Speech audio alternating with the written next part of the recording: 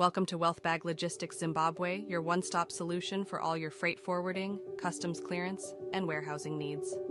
Whether you are importing or exporting goods, we are here to ensure a smooth and efficient process every step of the way. Our freight forwarding services are designed to take the hassle out of shipping your goods. We work with a network of trusted carriers to get your cargo to its destination on time and within budget. From air freight to sea freight, we handle it all with professionalism and care. When it comes to customs clearance, our team of experts will navigate the complex regulations and paperwork to ensure that your goods clear customs without any delays. We have extensive experience working with customs authorities and will ensure that all necessary documentation is in order. In addition to our freight forwarding and customs clearance services, we also offer secure warehousing solutions for your storage needs. Our state-of-the-art facilities are equipped to handle a wide range of goods and are suitable for short-term or long-term storage. At Wealth Bag Logistics, we understand the importance of reliable and efficient logistics services for your business. That's why we strive to provide the highest level of service and communication to ensure that your goods reach their destinations safely and on time. We look forward to partnering with you and providing the logistics solutions you need to keep your business running smoothly. Contact us today to discuss your freight forwarding, customs clearance, and warehousing needs.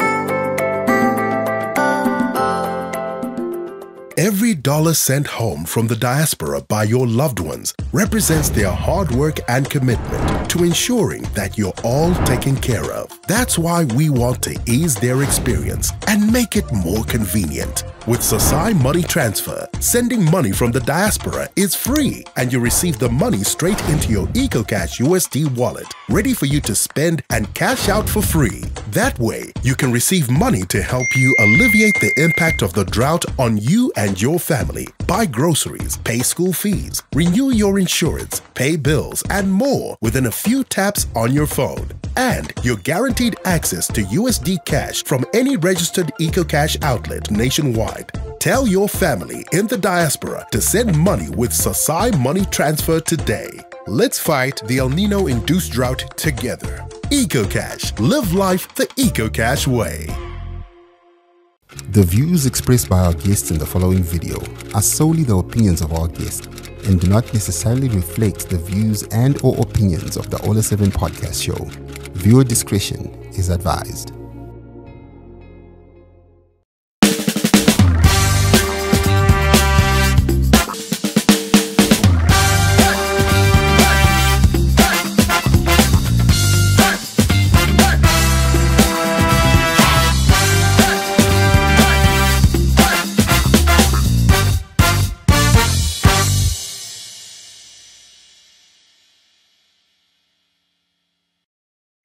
Hello Zimbabwe, my name is DJ Ola 7 Owen. We're Kwamadonda, the Chief Air Marshal. Ola 7. Yeah, of course, it is your number one podcast show in the land, the Ola 7 podcast show.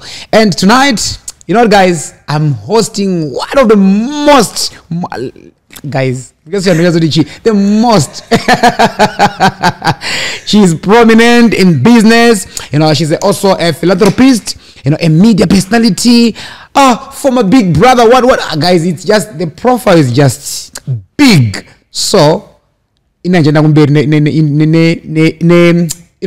introduction, I'll leave it here. Let me just say hi to my one and only sister, Makosi Musambasi. Hello, Ola. You know, I'm excited. Look, I'm so excited to be here, and I'm seeing the branded water. Yes, sure, indeed. I love it. Hydration is everything. Thank you. And that's my sister all the way from Dubai, UAE, United Arab Emirates, and she's here in Zimbabwe. So, you know, I know you were born, you know, in Mbare. Yes, it did the Operman. It did, yeah, yes. But it did that, you know, and now you are a big brand in Africa and beyond. Tell us, how have you done it? So everything starts off as a seed. And I was born in Edith Openment, somewhere, neighborhood. So I come from the streets. Yes. I think I've come this far because I'm fearless. I confront life eyeball to eyeball. I've tried everything I've wanted to try. And I put it down to my upbringing. Yeah. My dad always told me that I could be whoever and whatever I wanted to be. But he just did not specify. Yeah. So yeah, you know, along the way, Yes. I have been whoever and whatever I wanted to be, and which has been a huge blessing. This is quite interesting. Yeah. So out of curiosity, you know, Makosi. What does Makosi mean? Makosi means queen. I'm named after my father's mother. So even when my father greets me today, he says, Masura say my. Because you've got the name. I carry his mother's name. Yes, quite interesting. Makosi, a queen. Wow. So you are 43 years old, but, you know, don't look your age. I don't look it, don't I? 43. But You look like a 16, or maybe let me say 16, between 16 and 20. I think age is just a number, and ageism is something that we probably want to stop at. Yes, yes. Today people get married really early because they're told they expire, but people don't expire. Yeah, true.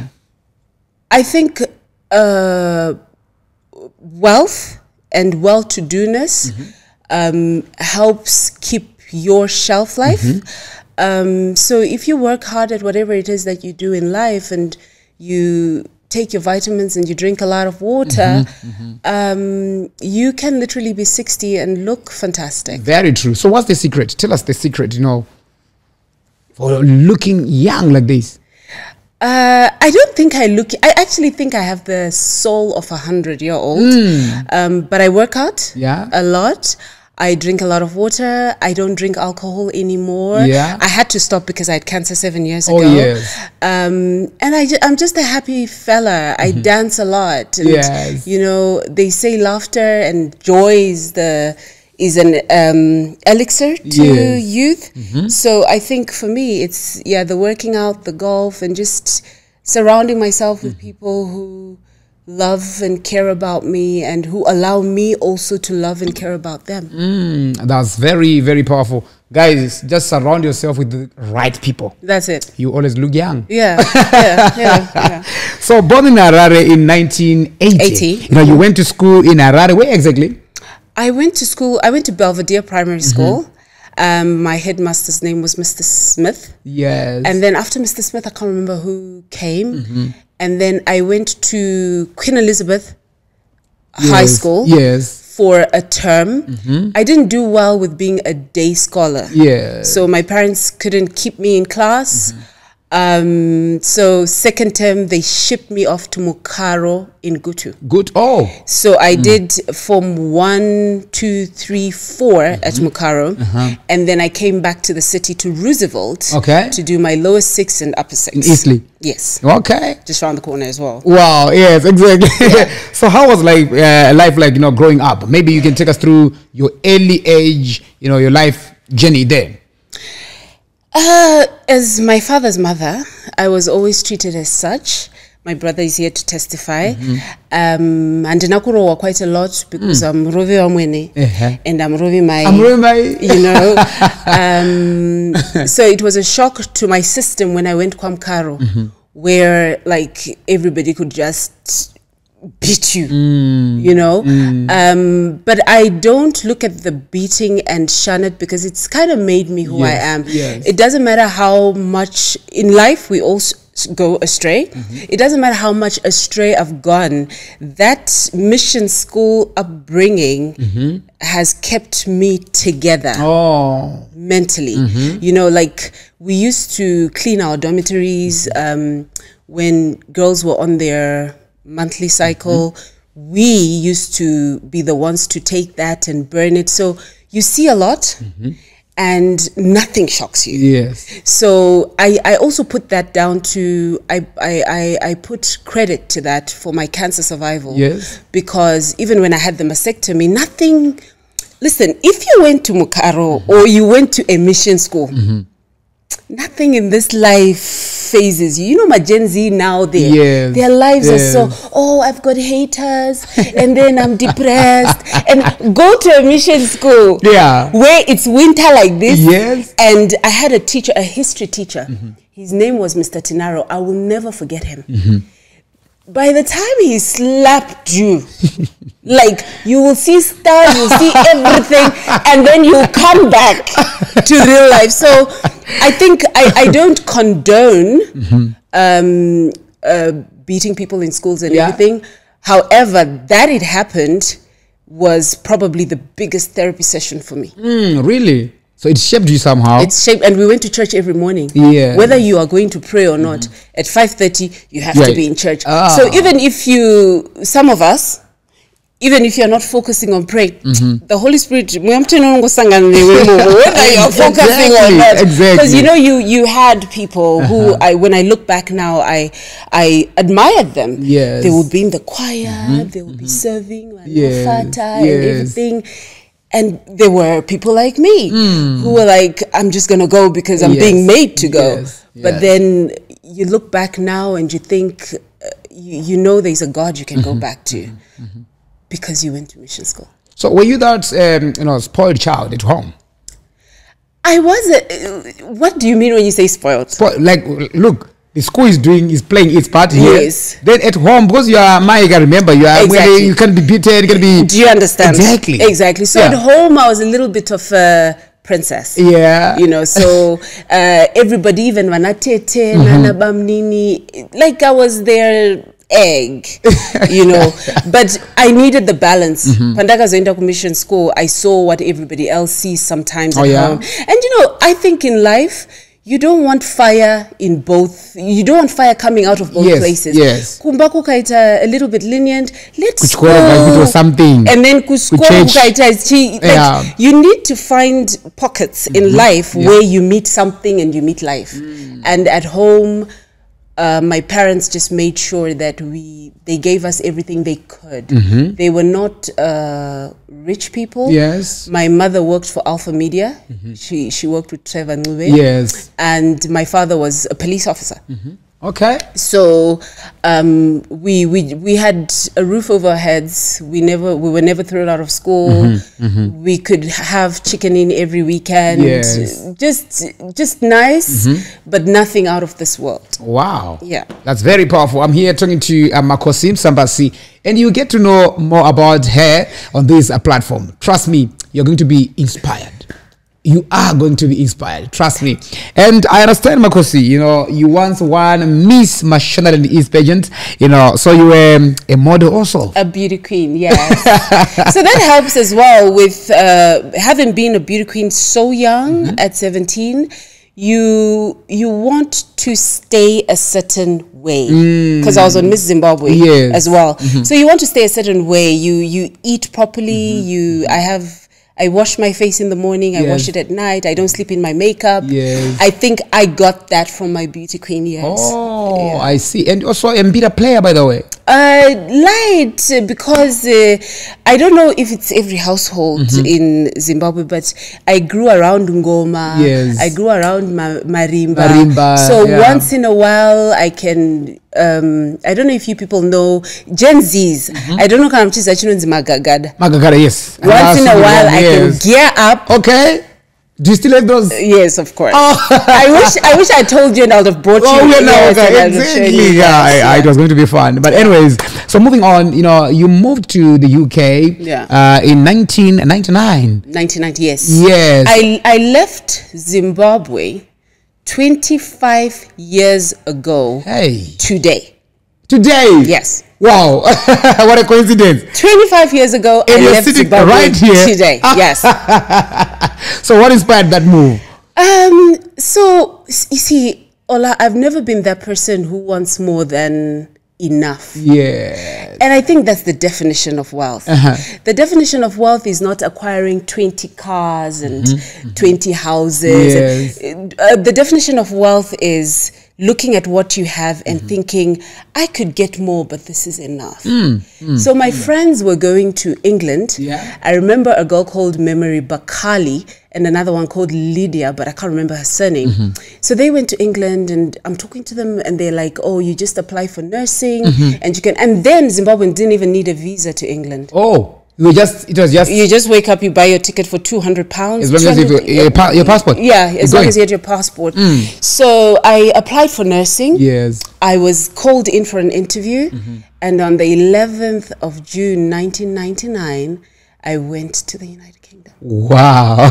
So how did you settle settle in the UK, Right. and also consider that you were young? I was very young. I was turning 18. Yes. But yeah, as I said to you, mission school prepares you for everything. Yeah. My aunt lived in England, my Gumbi. I know she's watching. I went and I lived with her and some of her cousins. I remember my first day.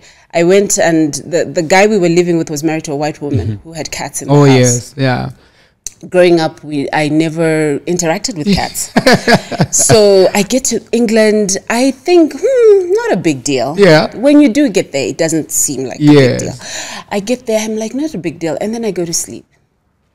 I wake up in the morning. There's a cat in my bed. And say, what? I'm like, is this going to be my life? Imagine the reaction. I am telling you. But it was just there staring at me. We became friends. Yeah. And the rest is history. Ah. So I love cats now. Oh, now. Yeah. Do you own one? No, not yet. I don't own animals. I don't own children. Why? I like, you know how I travel a lot? Yeah. I like just waking up thinking, okay, Ola has a show on Tuesdays in Harare. Yes. Let me go to Harare. Wow. Kiti yangu. I just lock up and I leave. I like that. So, you attained nursing degree at the University of Luton. Yes. Tell me about that journey. You know a lot about me. So I went to the University of Luton. I became a nurse. My first job was cardiac nursing. Okay. So I worked in cardiology for 2 years, and that must also have been one of the best times of my life, just going to work. I mean, there was the part where before I became a nurse, you're a healthcare assistant, you're helping people bath, you're cleaning people who can't clean themselves. Oh, yes. And when I look back and when I hear vanhu vachishora vanhu vanoenda kuEngland vakuenda kuno, I'm like, if you have it in your heart to look after people, it can be the greatest honor to look after old people. Like my dad is old now, and my mom is his main carer. Yes. Everybody's going to get old, and everybody's going to need somebody to look after them. Very true. So when you go through a journey like that, to say you're not fazed by whatever you see to clean or to, I don't want to get graphic. Yes. When I look back, it's the greatest honor any human being. And to be honest, it's not something that you aspire to, but when you find yourself there, just know that not a lot of people find themselves in those situations. And you know what? Everybody born of a woman is going to have a struggle. Very true. Right? Very true. Sometimes we think we want rich people's struggles. But Ola, I swear to God, if we went to church, you and me today, Takazaram Church, konzi nyora your problem on a paper, and you write your problem, and you throw it at the altar. Konzi chidzokai, chingopika chero, yes, and you pick it and you open it, you'll be like, please, because everybody, rich or poor, has problems. So when you become a solution to somebody's problem, it's a blessing for you, because one day when you sow a seed of solution, somebody is going to be a solution to your problem. That's very, very powerful. So it seems like nursing in the UK is a well-paying job. It pays the bills, but it can be hectic because sometimes I'll be like 7 to 7, so 12 hours. Oh, yeah. Yeah. On your feet. It can be so hectic, but I think money that you work hard for is always much better than money you compromise for. Very true. Yeah, you can say that again. So later on, you went for a diploma in journalism. Yes. From EMDI in That's Dubai. in Dubai, yes. Yeah, in Yes. Dubai. First of all, when and why did you move from the UK to the UAE? Oh, the journey from the UK to the UAE was a circle. So I lived in England. I was a nurse. I was on a visa, a nursing visa. Yeah. And then I decided to do a show called Big Brother, Yes. which means I lost my visa. Oh, yeah. And then I left England, tried to go back. Actually, I'm trying to remember if I claimed asylum. I probably did. I'm not too sure. So I go back to England. I don't have a visa anymore. So Makosi, we can't, as famous as you are, we cannot let you in, because you being famous is actually your detriment. Hey. Because people will use your case Exactly. as a law of precedent. I see. So I came back to Africa, and I stayed in Africa for quite some time. Here in Zimbabwe? No, not in Zimbabwe. Okay. I stayed in Africa for quite some time. And then I was going in and out of Dubai. Yeah. I didn't live there. And then I had cancer. Oh, yeah. So, but for cancer treatment, I needed to be around my family. So the closest I could be was South Africa. Okay. So my mom came, my dad came, everybody flew in, and they all looked after me. Yeah. And then post-cancer, I needed to recover. Like from the world, I needed to know who I was again, because cancer took my breasts. Yes. I had a mastectomy. Oh, yeah. I had chemotherapy. Sometimes when you get so sick and you think you're going to die and you don't die, Yeah. you don't know what to do with your life afterwards. Very true. Very true. Because you thought you were going to die. So you thought that was the end? I thought that was the end. Hey, and here you are. Here I am. I planned my Glowing. funeral. I planned my funeral.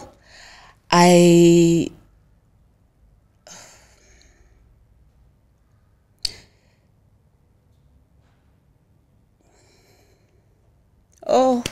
Yeah, that was deep, man. So you think you're going to die, and then you don't die. And then initially you're asking God, why am I still here? Because your life truly changes. Yeah. Your appetite for certain things, you lose it. You don't want to be, when you have seen death at that proximity, there are certain things that cease to matter. True. So you start wondering, how do I do this life again? So post-cancer, they actually offer you a therapist. But I didn't want therapy. So I decided I'll go to Dubai. What am I going to do in Dubai? Let me find something to study. Let me find something to do that'll make me forget about cancer. Yes. And then I found journalism in Dubai, and I loved it. I absolutely enjoyed it, but I didn't want to practice as a journalist because of what I went through with the journalists during Big Brother. Oh. I didn't trust them. So I was thinking, when I went in, I thought I want to change the narrative of how stories are reported. Yes. But sometimes when you go into the mud with the pig, you are going to get dirty. Very true. So I did my journalism for a year, and then I looked into life coaching. How I looked into life coaching, I got a life coach. And as he coached me, I thought, this is something I could actually channel, because life without purpose is not life. Very true. People turn to drugs, and they turn to alcohol, and they turn to sex because they don't see the purpose of life. Because sex and drugs and alcohol, same WhatsApp, like this. Yeah, same WhatsApp group. Yeah, right? You might not be taking coke, but if you're addicted to sex, same WhatsApp group. Same WhatsApp group, true. So sometimes when life is not purpose-driven, you find yourself in places that you don't want to find yourself in. So I was just seeking a purpose-driven life, and now I'm a life coach. Wow, that's powerful. Like I said earlier, guys, you're going to be inspired. This is an inspiring interview. Trust me. Yeah, I'm also learning. You know, I'm following, you know, her journey, her story. Quite inspiring. Wow.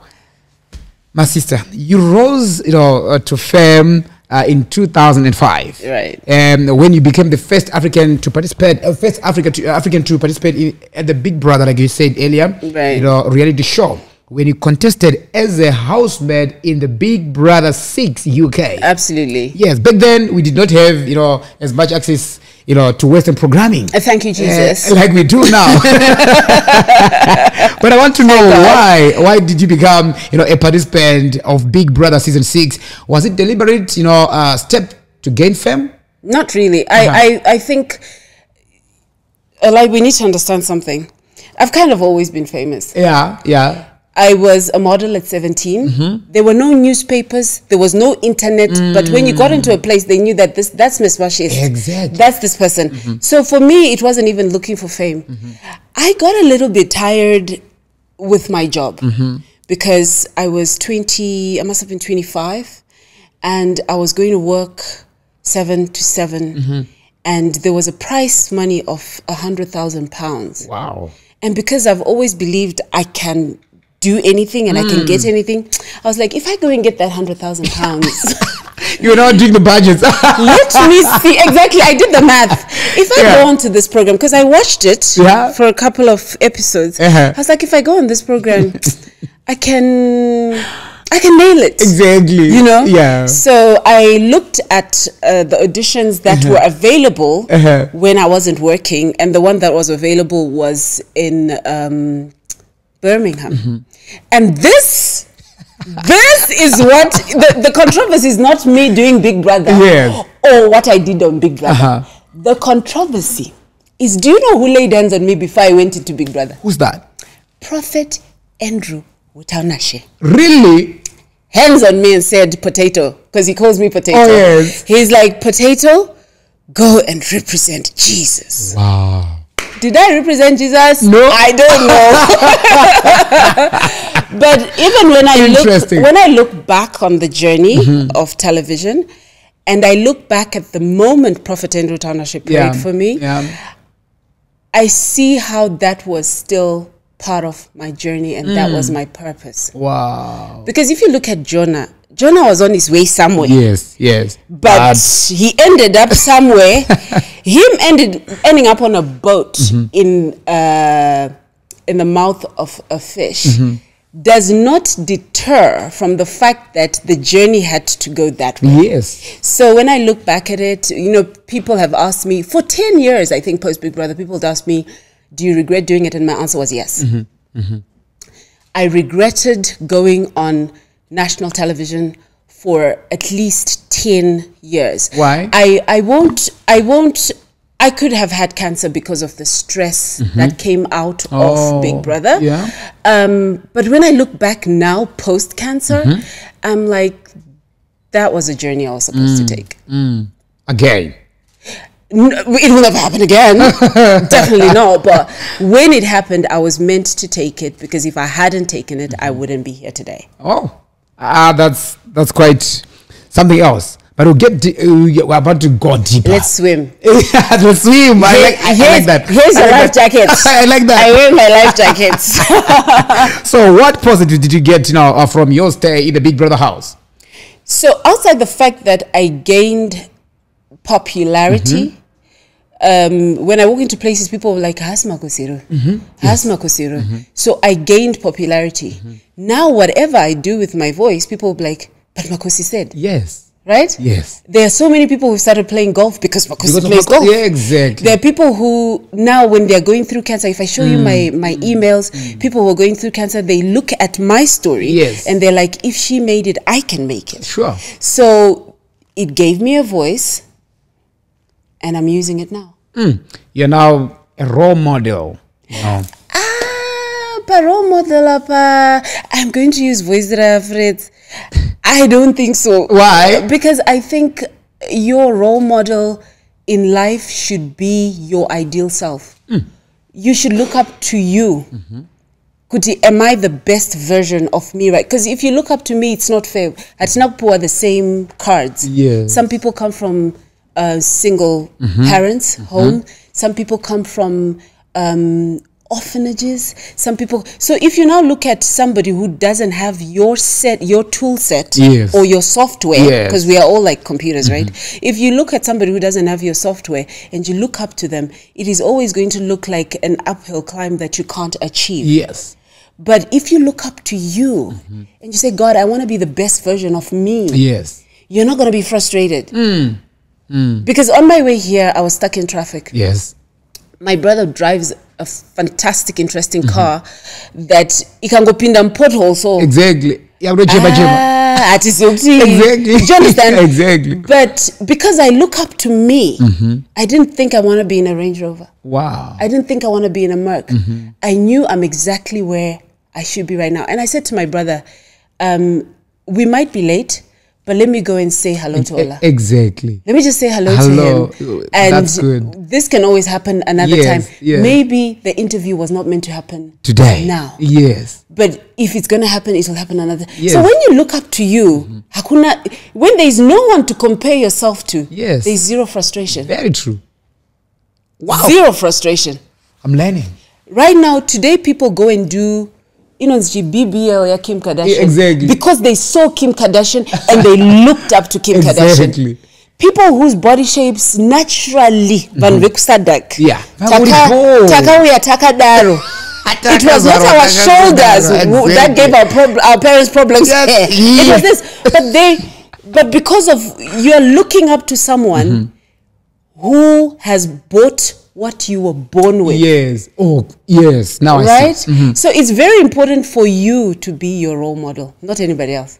That's kind of amazing. A few weeks ago, I hosted Dr. Maponga here on this show. He was now telling us about, women trying to put fake, figures, what. Then, listen, guys, when other women are talking, they at this point, they Makosi. And horrible. Naturally, Kim Kardashian, wow. I don't know by what foot. My guy, do you understand? And the thing is, to be very honest, like there's nothing wrong if you feel that's what you want to do, and you feel it will make you look nice. Yes, fantastic. But what I've learned about human beings and human connection, it's never about how you look. It's always about. Sometimes it's about purpose, and sometimes it's trauma bonding. Yes. You are trying to heal a certain trauma, and we are always attracted to what's familiar. So if you grew up in a household where there was violence, you're going to be attracted to violence. You're not going to realize, what's attracting me to this violence is because that's the household I grew up with. And sometimes you will think, he drives a great car, he lives in Borodale, and then you get to Borodale in that great car. Yeah. And then his trauma starts manifesting. Yeah. After, I've met a guy who said to me he wanted to pay for my BBL. Oh. I said, my guy, why do you want to pay for your own? Exactly. Why do you want to pay for mine? Any man who says to you, get surgery, he's already saying you are not enough. Enough. Just go and look for who is enough. Simple. Right? Simple. So if you're doing it for yourself, ladies, I'm going to look into this camera. If you're going to go and do surgery and it's for you, it heals something in you, it serves a purpose for you and for your world, knock yourself out. No, it's judgment-free zone. Nobody cares what you look like when you're naked. But if you're doing it for a man, a majority of women who have done that surgery have broken up with that man. After you break up with him, what do you do with that you put in yourself? So anytime you go into a relationship, think about yourself, not the other person. And people love us the way we love ourselves. So if somebody sees you and they think you are not enough, that's exactly how they're going to treat you. Powerful. So profound. Still on the Big Brother, Makosi. Okay. Let's go swimming. Yes. How was it, being on a reality show? What is the reality of being on it? Because, some of us, I know it's all scripted, It's not scripted, but when they pick the characters, they pick people who they know are going to play certain roles. Okay.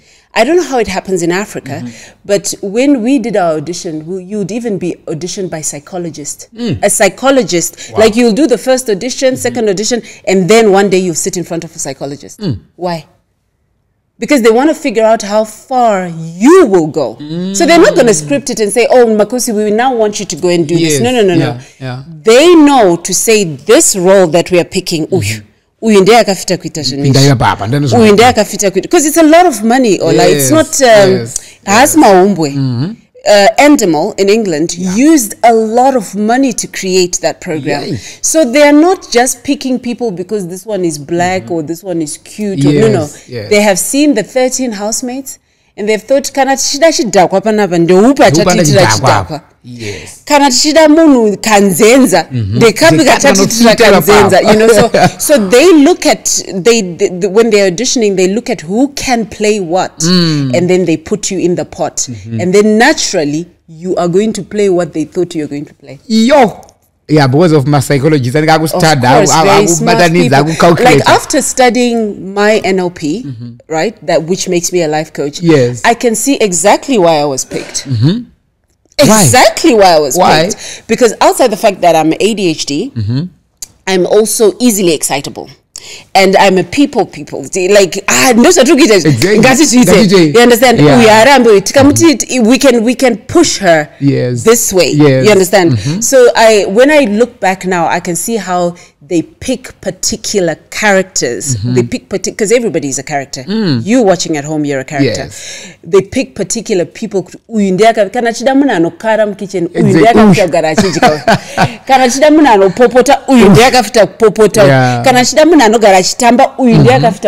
then they create a show that keeps you hooked for 3 months. Wow, that's interesting. And on the show you made it to the finals, and losing out to Anthony. Yes. Were there any financial benefits of coming in third place? Well, I didn't get money from Endemol, but every time I did interviews in the United Kingdom, I would pay something like £25,000, and that was a lot of money. £25,000 in 2006. Jeez. I could do interviews for £25,000. I could do interviews for, I think my highest was £35,000. That's a lot of money. Yeah. Just to be on the TV show. No, like whilst they're doing the interview. Of you having been on the TV show. Oh, okay. Some newspaper. This is what you're offering you.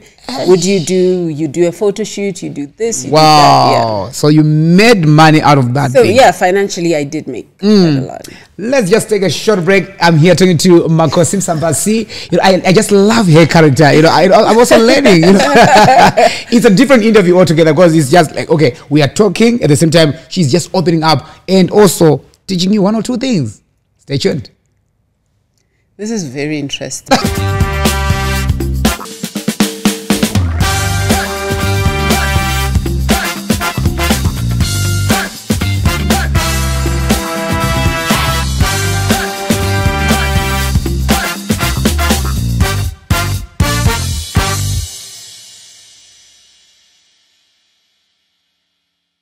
Every dollar sent home from the diaspora by your loved ones represents their hard work and commitment to ensuring that you're all taken care of. That's why we want to ease their experience and make it more convenient. With Sasai Money Transfer, sending money from the diaspora is free and you receive the money straight into your EcoCash USD wallet, ready for you to spend and cash out for free. That way, you can receive money to help you alleviate the impact of the drought on you and your family. Buy groceries, pay school fees, renew your insurance, pay bills, and more within a few taps on your phone. And you're guaranteed access to USD cash from any registered EcoCash outlet nationwide. Tell your family in the diaspora to send money with Sasai Money Transfer today. Let's fight the El Nino-induced drought together. EcoCash. Live life the EcoCash way.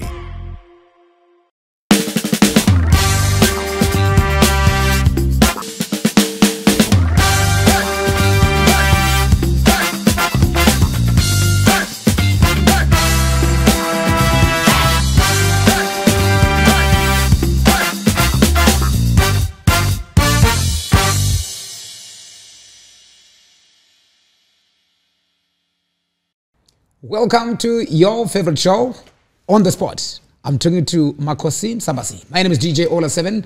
And, earlier on, my sister, we were talking about, the Big Brother thing. Right. So speaking of Anthony, Houghton, you got frisky with him in the hot tub.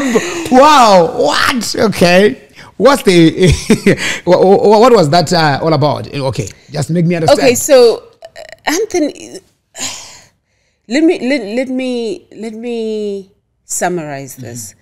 You're on a show that they're giving you alcohol. You're 25 years old. What do you we're having a good time. Yeah. And you kind of also at some point forget that there are cameras. And then you come out, and as I said to you earlier when we were talking, yes, you look back and you're cringing. You're thinking, oh. And sometimes what shame does to us is shame makes us hide. But when you turn around and you truly want to become a better person, and you learn from it, and you're 43, yes, and you're talking to a 25-year-old who's feeling very ashamed of something they've done, you want to say to them, it will all pass as long as you become a better person. Use the shame to fuel you instead of to cripple you. Oh, powerful. Because when it cripples you, when Ola says, come on my show, you don't want to go. Because go about Anthony. About that, exactly. What about the things that people are not being asked about Kuzimbadza, what they're doing every day? The people who are watching right now thinking, oh my God, she was on Big Brother, Akabazi. They are doing even worse things, and nobody's confronting them. So be gracious towards yourself. Yeah. Because you can't always expect grace from other people. They are not Jesus Christ. So be gracious towards yourself and remove the shame and just do more, become more until you have drowned that incident that happened. Drowning it doesn't mean it goes away. That's why it still pops up. Yes, right? true. So drowning it is only when it pops out, it doesn't trigger anything in you. You just think, oh my God, I lived quite a life, didn't I? Wow. Yeah, you did. And you know what? By that time, did you have a boyfriend? Did I have a boyfriend? When you are that young, are you even... Okay. No, Makosi, no. I see you. Did I have a boyfriend? I can't remember, to be honest. And I'm not degrading or demeaning the guy. Yeah. But I think sometimes... boyfriend achishintsho kubatirira Ola kana munhu asina kubhadhara pfuma Hapana. I'm not supposed to remember that person from from when I was 25. Yes. So me forgetting them is a healthy brain because I can't even remember whether there was a boyfriend or not. But I can remember kuti hapana munhu angabhadhara pfuma. Ipapo. Yeah. Well, the reason why I asked that question is as now consider then that between you and the boyfriend. After him watching, kadati in relationship kachangogara kachikonzeresana but kadati kana kachikonzererwa nemunhu abhadhara pfuma ndo kadati kaunonamatira but kadati kekungoti munhu ari kungoda kungoita kadati. Exactly. Listen, I just think unoza inonzi rora yes, yakaitwa for a reason. And I think the reason is when you're in a relationship with a woman, women are portals. Can I get deep? Yeah, got it. Women are portals. Only in our bodies, spirit and flesh come together and a child is formed to be birthed. Yes. So every time a woman is sitting with a man, not doing anything, you are energetically feeding that man. So this business of, hey, boyfriend yangu, is nakubadalarora. Don't stress yourself. If a guy is not serious about marrying you, he's just taking from you. Stop that. But it is indeed 50-50. Women are portals. Do you have a womb? No. Okay. And what 50-50? You mean I'm coming with my energy, my womb, my feminine energy. Yes. What are you coming with? The deep question. Exactly. Ndosaka, kana une, I've spoken to women today, kana une girlfriend yako that you really respect. I'm not coozering materialism, but once in a while, buy her flowers, buy her airtime, baby nzara ndiri kubhadhara here. Usamirire kumbirwa mari yenzara. Usamirire kumbirwa mari yevhudzi. Like, baby, what can I give you? It doesn't have to be anything big, because also women are receivers. Wow. You give me a sperm, I turn it into a baby. You give me this, like, we are reservoirs. Yes. If you are not putting something inside there, someone is going to come and start putting something inside there. So as a man, what's your do you understand? But as a man, even kana uchitambira $10, visa kana visa chegumi chako. Yes. Visa kana uti 50 cents or something and say, baby, I got you this. It's not the thing that we are receiving. It's the energy that you're putting in. You are being a man, you are providing. Yes. Being a provider is not providing cars and houses and this. No. Being a provider, you're providing a giving energy. And men are meant to be generous. For God so loved the world that he gave. Men are always supposed to be giving. Kana usiri kumupa something. Pachaita imwe mbingi. Inongosvika so ingono nice. Hanzi mabebe kuzaka tisuka. Do you understand? So basically we're joking about it, but in relationships, women naturally in their feminine are giving you something. Dosaka Bible richiti, he who finds a wife has found a good thing. Ariti who he finds a husband. Meaning a woman comes with something good. And when you find a good woman that you really like and you want to marry her, spoil her. Nice, Tracy, Chichi. Do you understand? Guys, are you learning? Are you writing notes? I think you should be having your notebook right there so that you can take down some notes. Okay. My sister, you also featured on some, lesbian scenes. Tell us more about that. Lesbian scenes? On the screen. What is a lesbian? Okay. This is now to do with, gender, but so to say, LGBTQ community. I think you're making it deeper than it is, because there are some men, right, who they're male physically, but they're women energetically. So, Makosi. So I wasn't expecting that, honestly. They're feminine energetically. So when you say things like kiss the girl, yeah, people play around with things like that, and it's not as deep as we want to make it look. But the important thing is, when you're a man, be a man, and when you're a woman, be a woman. And when it comes to LGBTQ, nothing. I don't stand in any chair to say sinners go to hell. No. But what I do understand about relationships is relationships are run by feminine energy and masculine energy. 100%. And sometimes you will be a woman who has masculine energy, or you will be a man who has feminine energy. So really, LGBTQ, RST, UVW, there are some women married to women who look like men. And there are some men married to women. There are some men married to men who look like women. But generally, what's your take on the LGBTQ, practices? I don't even have a take on it, because I think it's really none of my business. Yeah. It's what people do in their private hours should not be any of anybody's business. I don't condone it. I don't condemn it. It is none of my business. 100%. And in life, there should be those things that are none of your business. Because sometimes we find ourselves looking at Chitanda Chirimuzisoro Mono, yet we have a log in our own. So we just have to learn sometimes to mind our own business, and because when we mind other people's business, we leave our business unminded, and that's not always a good thing. Very true. Yeah. So less than 2 weeks after the series ended, The Big Brother, back then, you were given 10 days to leave the country or appeal against the decision, which you appealed. And I don't really understand immigration laws that side, but please explain to me, what was going on there. Were you staying there illegally or what? What I was telling my brother what a visa is, right? Warungu waka waya kuno ku Africa. Yeah. Vakatora zvavakatora. And then they went back kunyika dzavo. Vakaona kuti vana vatikavaregedza vachingouya ka vanogona kuita zvatakavaita. So let's put a visa system. Yeah. That's why you find that even up until tomorrow, an American passport and a British passport can go to at least 45 African countries, visa on arrival. Yeah. But you with your visa, with your passport, where can you go? No.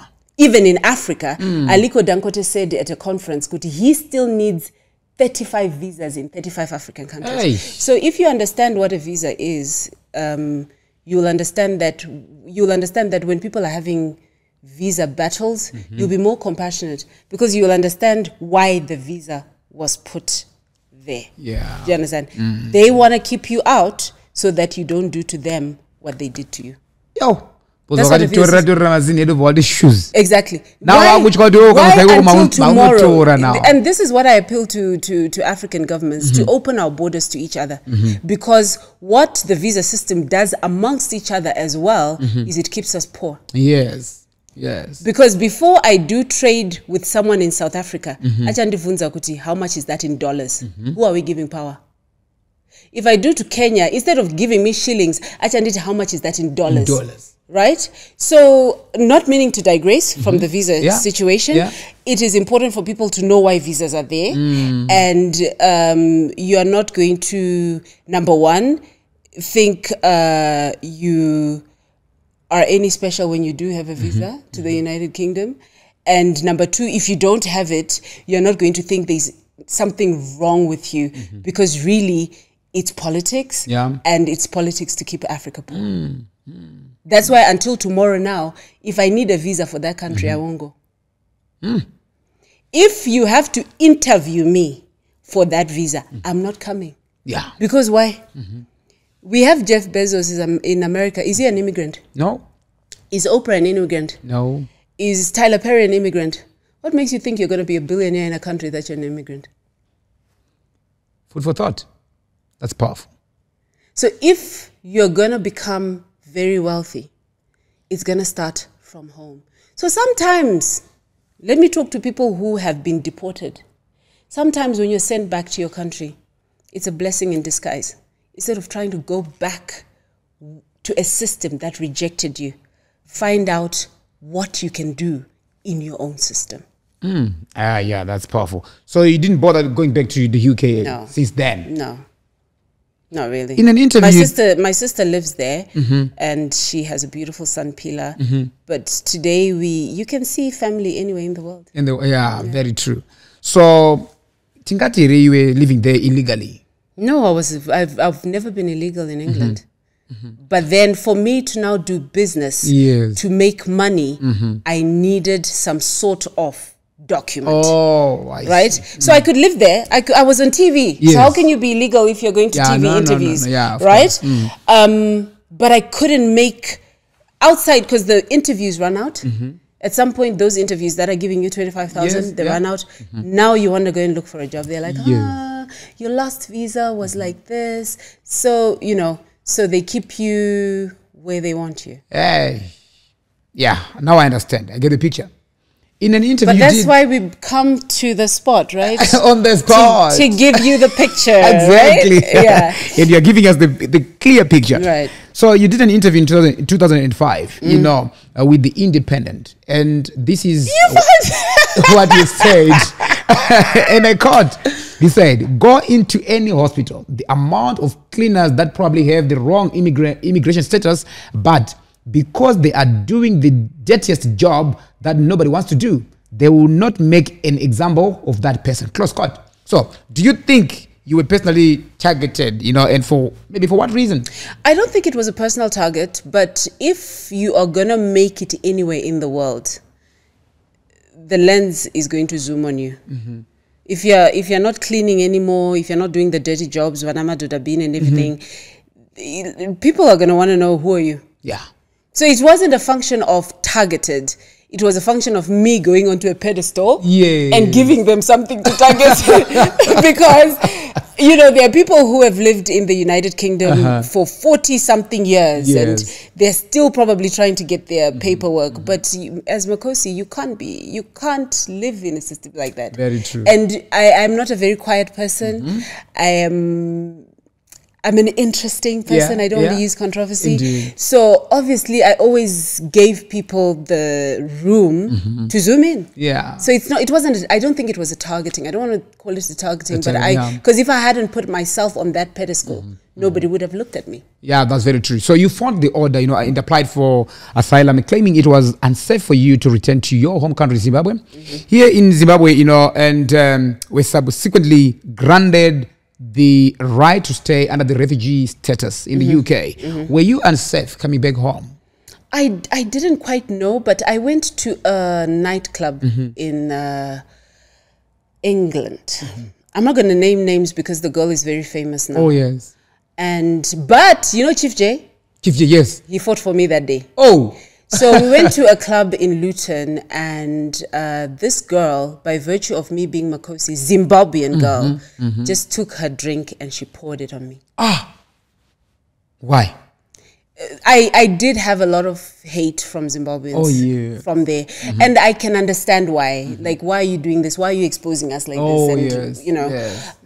So this girl literally poured. If I gave you her name, she'll probably call you and she'll want to come on the show to have the conversation. But she poured this drink on me, and Chief J did not have it. Oh my God. Hey. And until tomorrow, from that day, Chief J is like a bestie to me. Because he fought for me when nobody did. Definitely. Yeah, so that was really nice. So yeah, I kind of felt like there was, I'm not from the government, but I kind of felt that I was not going to be safe amongst other Zimbabweans. Yeah. Then I just thought I was going to be targeted. I mean, Takakura kunana for 4th Avenue. 4th Avenue. But machirowa because vakapfeka mamini. Ko ini akashama pati. Vaizondita. I'm not going to do that. But yeah, but when you look back again, because you know, Steve Jobs says, life only makes sense in retrospect. When you look back again, nobody really cares. After some time, it's now water under the bridge. Exactly. You know? People might get excited one or two, but there was not even social. You know, so maybe the best thing, actually, I'll say this for the first time ever, the best thing that could have happened to me post Big Brother was to come home. I should have, but you know, that is just water under the bridge. Wow. So after leaving Big Brother 6, you presented music shows on MTV and Ben TV. So you made appearances on several television shows, including 8 out of 10 Cats, you know, in 2005. E4 Zombie Thriller Dead Set in 2008, and British comedy thriller Cash and Carrie. That was, you know, back then. So what do you attribute all these opportunities to?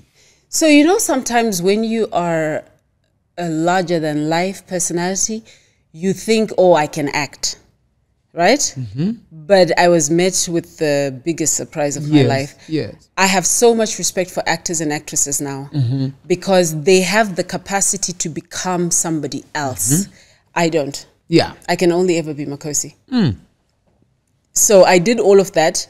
It failed because, I mean, the Cash and Curry was a big movie in India because it was an British Indian movie. It was a big movie in India. But I feel like I failed at acting because I don't know how to be anybody else but myself. Oh, yes. So you're not an actress? No, I'm not an actress. I couldn't. I can only be me. Exactly. You can't pretend. So when I needed to be a part, I can't be that part. That's why I've got so much respect for people like Kate Hanshaw, very good friend of mine. I have so much respect for actresses. I met you sometime. Like, I saw you guys in Zambia. Exactly. I have so much respect for them because they know how to be somebody else. They can read a script. It's just reading the script to be somebody else. I just kept frustrating a lot of directors. So the only role, if there are any directors out there, the only role I can ever play is me. So if you're looking for Makosi, I can do that 100%. If you're looking for Makosi, by the way. If you're looking Makosi. If you're looking for Makosi, I can be Makosi 100%. But if you're looking for somebody else, even in relationships, I don't know how to be anybody else but myself. Has it been in relationships? No, Makosi, but you're naturally an actress. Naturally. How do you mean? No, you just flowing. Look, I've been just laughing. I'm like, you know what? But that's who I am. Exactly. Yeah. So, you know, in 2012, you returned to Zimbabwe. 2012. You know, what brought you back home in 2012? Because there's no place like home. Like, I still believe, I've said this to, what's her name? Miss Red. I said, I think Zimbabwe is the most beautiful country in the world. Yes. Like, I could not believe that I went to Victoria Falls for the first time last year. I'd never been. I went there a few weeks ago for the first time. Exactly. We have something as magnificent as the Victoria Falls. Yes. I could not believe I'd not done that. Yes. So I think Zimbabwe is one of the most beautiful countries in the world. And, you know, no matter how long I stayed away for, something just kept calling me back. Yes. Like something just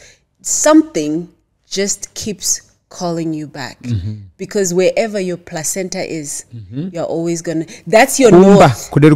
That's your north, because all of us have a north, right? Yeah. And wherever your placenta is, that's your north. Wow. So, you know, in that same year, you were banned from the UK for traveling using a relative's, passport. Whose passport were you using? And, you know how these white people think all black people look alike? I was using my passport. They say, no, she's using... Don't worry about that. But when I did come in 2012, I must say again, it's Chief J who picked me up in Zambia. Chief J. He's amazing. Big shout out to you, man. He's big shout out to you. Chief J. He is such an amazing guy. He's for the keeps, right? Yeah. No, he's, you know, if you have Joseph Maka as a friend. Yes. You have a true friend. Wow. He's good people like that. Yeah. Big shout out to you, my brother. Yeah. Salute. So in 2013, Makosi, you authored a book titled Love Yourself. Self-love, the ultimate choice. Yes. Yeah. So tell me about the personal journey of self-love. So the personal journey of self-love was birthed out of obviously me doing a program like Big Brother, being so ashamed of it. And the thing is, people are like dogs. When they see that you don't love yourself, they treat you according to the level of love you award yourself. So no matter, and loving yourself is not going to the spa, it's not makeup, it's not, no. Loving yourself is looking at yourself in the mirror, no makeup, no nothing. Yes. And not wanting to be anybody else but that person you're looking at. Right? Yeah. So for me, it was a journey of, it was my personal journey of loving myself again. Yeah. Yeah. So it didn't have anything to do with wanting to teach anyone anything. It was just me wanting to love myself again. And I'm still on that journey. I'm still on the journey of no. And if I'm so blessed enough to live like that. Wow. If I don't like it, I don't have to be here. Yes. If I don't want to talk to you, I don't have to be in this conversation. Exactly. If I don't want to answer my phone today, I can leave my phone. I don't even know where my phone is now. I can leave my phone. I don't have to. And when you love yourself enough, you know that you are the magnet. The Bible talks about kings will come out of us. When I was showering this morning, you know, people wake up and they think, oh God, I want to meet someone who will change my life. But the Bible is saying that person who will change your life will come out of you, because kings will come outside of you. Wow. Right? Wow. So if kings reside in me and they'll come outside of me, when I meet people out there, I'm not looking for somebody to better my life. Yes. Because your life becoming a better life is not in the hands of anybody, not even in the president's hands. Yes. It is in your hands. Guys, like I said, I think it's a lecture, a life coach, someone, something like that. We are learning. I love her responses because the moment she's just opening her mouth, wisdom. That's wisdom. Wisdom. I love it. And you want to surround yourself with people who challenge you to be better. I know Wicknell personally as well. Yes. He's a great guy. So you just want to surround yourself with people who challenge you to do more. Yes. Instead of saying, we are over, you have to say to yourself, but God, if you can do it for him, I know that you can do something for me. Right? Yeah. But if you surround yourself with people who make you feel comfortable, where you are at the top. Yeah. Right? I don't like being in rooms where everybody's saying, oh, Makosi. No, I don't want to be there, because that room, very soon, I will meet everybody. Yeah. right? Yes. I like being in rooms where I'm looking up to everybody and I'm thinking, wow, this is amazing. Oh, this is yes. amazing. This is amazing. So it's the other way around. Yeah, you don't want to be in a room where you're being hailed all the time. Because that room will soon kill you. You want to be in a room where you are hailing people. Yeah. You're thinking, oh my God, how do you do this? And ask the right questions. I'll tell you a story. One day I was leaving Harare and I saw Nigel Chanakira in the business class lounge. Yes. So I went in and I got my food and I was chowing my food. And then he comes in and I recognized him. I was like, wow. And then he goes and he gets his food on his plate. He had salad, he had this, he had that. I put my plate aside. Yeah. And I went and I put exactly what was on Nigel's plate on my plate. So I go and I sit there and, you know, people underestimate body mirroring. Looking at someone, how they eat, how they talk, like mimicking someone really can elevate you. And he noticed that someone is mirroring and mimicking me. Exactly. He says, are you okay? I said, yes, I'm fine. I said, I noticed that you put salad on your plate. So I went and I put salad on my plate. And then he said, oh yeah, that happened to me when I met Bill Gates. And I said, I know. Ooh. How did I know? Because I'd read about Nigel Chanakira. Oh, yeah. I'd read about, because what I try and do, I don't go to blogs that gossip about people. Yes. I go to places where I find out information about change makers. Exactly. When I meet that change maker, I talk to them like we know each other. Exactly. Because I've read about you. But if we're just looking at gossip mongers and how are we going to be elevated? No. And you know, people, let me tell you, ladies, if you're listening, men love it when you talk to them about themselves. Right? Yes. Even women sometimes. So if you come and you say, oh, Makosi, I know you like this. Yes. I'm bound to pay attention. Of course. To say, oh, do you like it too? Exactly. You know? But if you're not reading about what great people are doing, how are you going to get into those rooms? So I struck off my relationship with Nigel then. I've learned so much from him, but I just got from the fact that I read about that he did that with Bill Gates. Yes. He walks in and I did that. And the thing about reading and exposing yourself to greatness is once something is in your head, you have something called a subconscious mind. Yes. And your subconscious mind is there to fetch anything that you put in it, right? So if you put greatness in you, you're going to start bumping into greatness. Yes. Yes. But if you put junk into you, guess what you're going to bump into? Because your subconscious mind is there to prove you right. That's the job of your subconscious mind. So whatever you're putting in is what you're going to start seeing. Have you ever noticed that you've never seen a red BMW on the streets? Yeah. You go to, where do you buy cars in Zimbabwe? Give me any. Kwa Victor. Kwa Victor. You go Kwa Victor. Oh, Victor, call me. Exactly. You go Kwa Victor and you buy a BMW, a red BMW. Yes. You leave that and then all of a sudden you start seeing red BMWs. Do you know what's happening? Yeah. Your subconscious mind is there to prove you right. That's why the Bible also says, whatever you fear, you shall meet. Yes. Because it's inside you. Yeah. So it's important for you, what are you reading and what is your angle of, you know, reading that? I don't know how my subconscious mind produced Ola, but I know that your interview with Takura struck me. Yeah. You told me. You even texted. Yeah. I said, this is the conversation we need to be having. Yes. We need a space, and you have created that space that people can come. If they carry shame, they leave it here. Yes, true. If they dealt with shame, this is a place of liberation for them. 100%. A place where people can come. I saw also the interview with Prophet Passion. Passion, yes. You know why I love Passion? Yeah. Passion loves passion. Yeah, I like that. I like that. And because Passion loves passion, he will always bump into people who love passion. Because people love you to the level you love yourself. Very true. He comes here, he says, "Inini watch yangwi, magambo yona. Exactly. A million yangwi, magambo yona. Haskunyepa." Do you understand? And a lot of people might be triggered by that. Yeah. But for me, I just watched the plethora of people that come here. And I'm like, I don't know if Ola knows what he's doing. Yeah. because some people might not end up in this chair, but the deliverance happens where they are. Deliverance service is not about people. Be careful about people who lay hands on you. Yes. Deliverance service is about your mind changing. And I think that's what your program does. Thank you so much, because this is just deep. As you were, narrating this, I was like, you said, "Are you ready to swim?" I said, "Let's go." Now we are at the deep end. Exactly.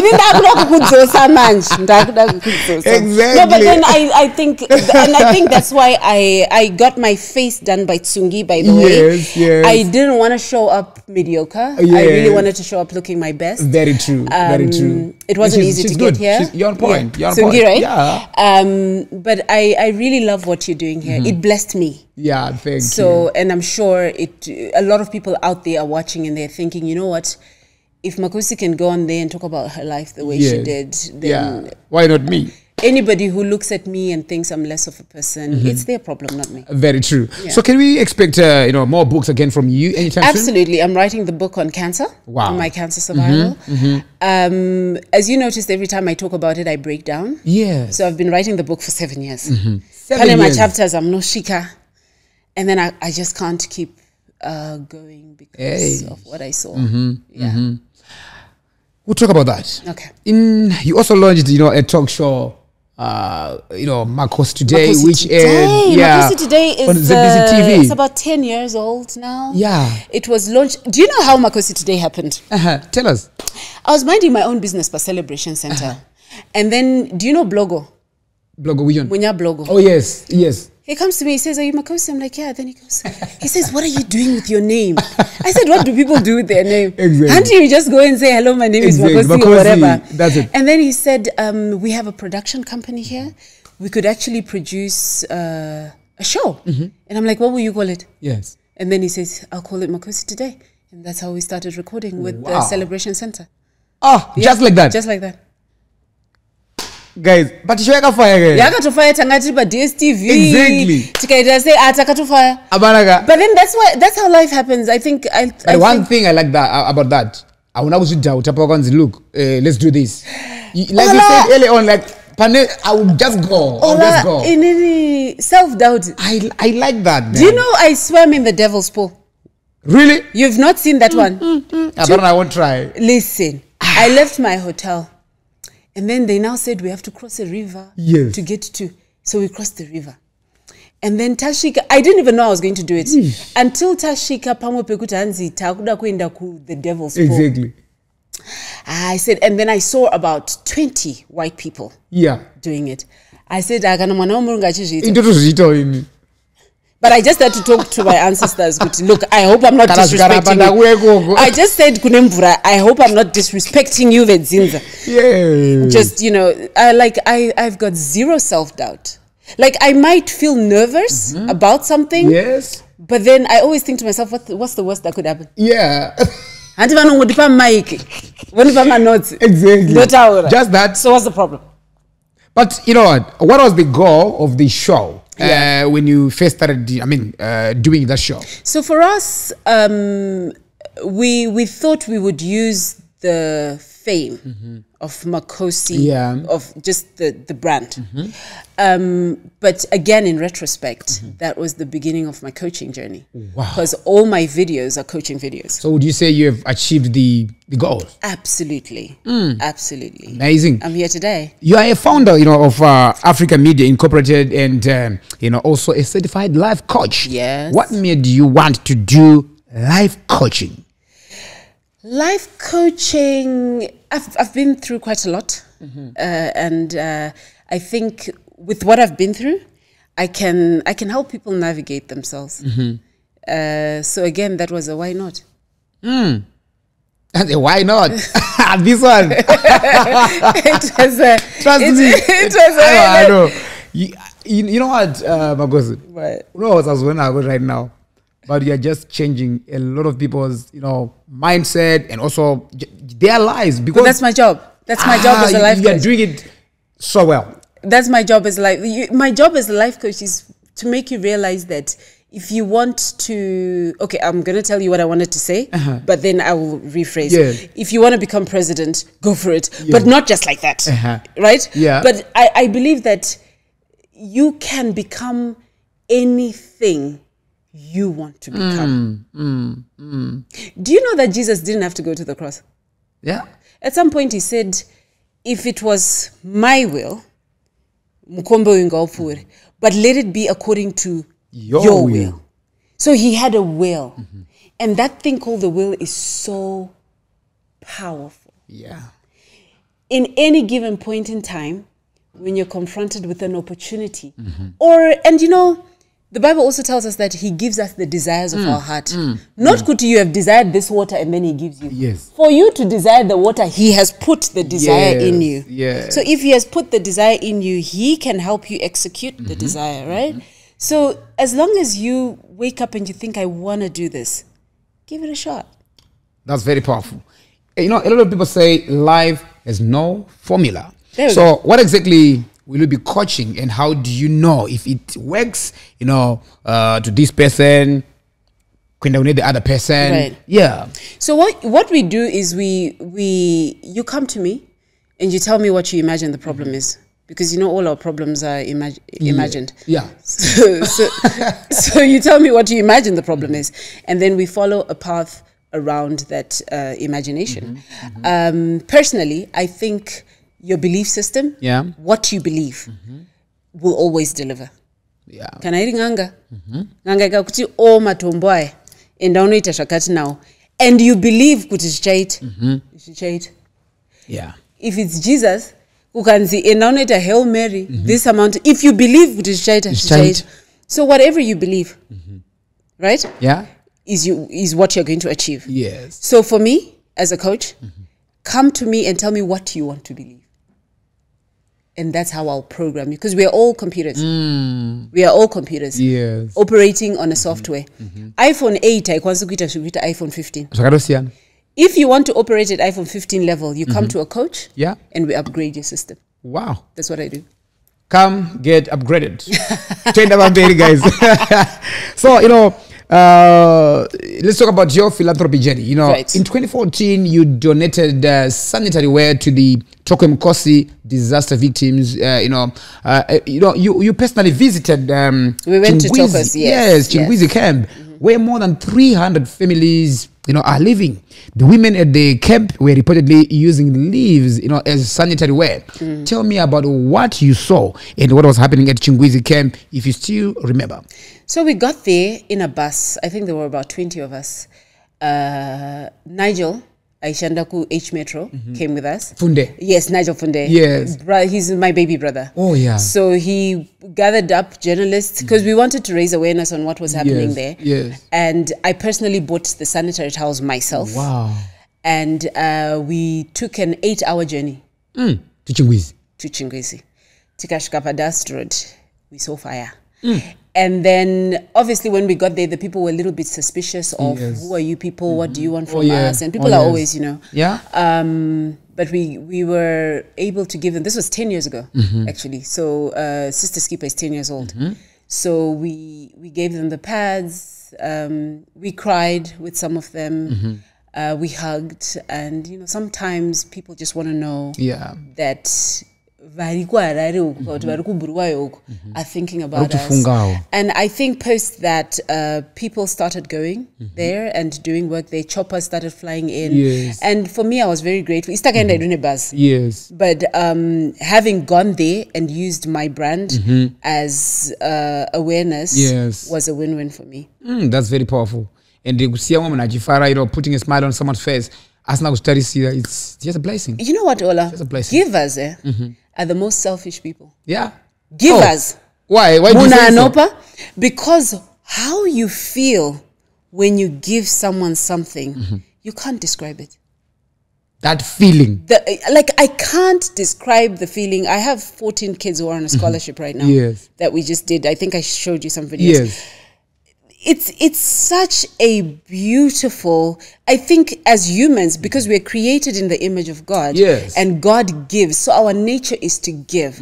Every time you give, the person that chandakupa chichapera, and you're gonna go and ask for somebody else. Yes. But the feeling you leave me with, we are still talking about Tokwe Mkosi. Yes. So givers are the most selfish people. I say so myself. Yeah, it makes sense now. It makes sense. Because giving makes you feel good. Try it. Try it. Exactly. Try to give. Yeah. Yeah, it's no bad sira. So besides being a businesswoman, like I said earlier, you are also a philanthropist. You know, you also founded Be Your Sister's Keeper Foundation, which you launched in 2014, which has seen you go as far as Ghana, Kenya, all those countries, as you empower, girls and women. What was the inspiration behind the launch of this initiative? Time. Nguwa chayo Atina. You and me. Sometimes I imagine how I've got a very creative mind. I imagine how my body will be 6 feet under. Even if you live to 100 years old, you don't have as much time as you think you have. And making your mark or making an impact should be one of the most important agendas of your life. Yes. So Sisters Keeper for me is about touching as many lives in as many countries. Yes. Kuti, when I'm long gone, since I don't have my own biological offsprings, when I'm long gone, there are people who are still going to remember, Kuti, if it wasn't for Makosi, I would not have gone to school. If it wasn't for Makosi, like in Kenya, we donated beds to a Maasai community. What you do for people and how you leave people feeling is never forgotten. So that's what drives Sisters Keeper. Yeah, it's powerful. Imimi munolongo piwa mujingo dango chenketa zenyu muzingambopowa. Guys, like I said earlier, I'm sure partner this program, your mindset is different. We get inspired in stories like I. The reason why we have brought Makosi on this platform is not just to talk about her personal life, but also what Zaka achieved in her life. Also, kubatira iwewe neni tikuterera. Remember, she said she's a life coach. So you also need tuma life nuggets, tuma tips. So twenda kumbere. So I'm just loving this conversation, Makosi. I'm just loving it, and I'm learning as well. As I'm interviewing you, I'm also learning. Oh wow, thank you. And the thing about giving, it doesn't matter what you're giving. Some people can go to Tokwe Mkosi. Yes. Some people can donate beds. Some people can donate, can give scholarships. Some people say go and call Victor. You know my levels. My levels actually, yeah. Do you understand? Exactly. So if meet your giving at your level. If your giving right now is to know that Munoweba next door hana kujika for 2 days or 3 days. Yes. To God, wakafana na nemuna pa munu moto. So it doesn't matter what you're giving. Exactly. What matters, and can I just say this? Start by giving your parents. Right? Yeah. Let everybody around you feel your giving before you give those outside. And charity begins at home. Yeah. That's very powerful. Yeah. This is powerful, guys. Yeah. Start with Van Mbare. Yeah. So in 2014, you were recognized with the Media Personality of the Year award by Zimbabwe International Women Awards. Yeah. How did you feel, being recognized for your work? You see, because most of the things that I do for fun. So when I'm recognized, I think I've also gotten like a global award, Global Contributor Africa, whatever, in Durban. I just get home and I think, Makosi, really, if these people knew that, yes, you're having fun. Exactly. Like, I'm just having fun with it. I appreciate those who recognize what I do. I absolutely appreciate them. But then, literally, if you come into my office, we were talking before I left for the journey, that I kind of need to organize my awards because I have quite a lot of them. So I have to organize them. And my certificates, because but I appreciate it when people recognize. It's nice. It's a nice feeling. But we just go on to the next. Earlier on, Makosi, you touched on the cancer issue, Yeah. which I believe you are the right person to talk to, or maybe if you can shed some more light, because I know someone out there is suffering from the same condition. True. Someone out there is actually thinking of maybe giving up Don't because give of up. that situation. Don't give up. So I want to take you back a little bit. I know it's not a really good space for you. I know when we were talking about it, I saw you were, becoming emotional. Yeah. So I'm really sorry about that. It's okay. I'm just taking you back It's okay. a bit, but I want to help someone Okay. who's watching at home, probably, bedridden or something like that. I'm like, but here is Makosi with an inspiring story. Because I understand in 2017, that's when you were diagnosed with breast cancer, yes. So when you were told the news, what was your first reaction? So I went to South Africa, and my doctor, Dr. Verobioff, Vietnamese, said to me, he told me the tests that I needed to do.